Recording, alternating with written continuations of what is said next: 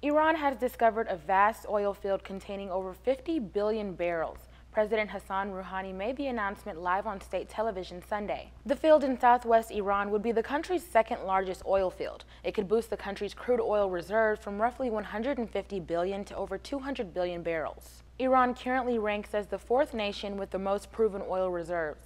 This new field would move it into third place, passing Canada. Iran's economy has been strained and its currency has sharply devalued since the U.S. pulled out of the Iran nuclear deal last year and imposed sanctions against any country that buys Iran's oil. Rouhani directed some of Sunday's announcement at the U.S., saying, "I am telling the White House that in the days when you sanctioned the sale of Iranian oil, the country's workers and engineers were able to discover 53 billion barrels of oil."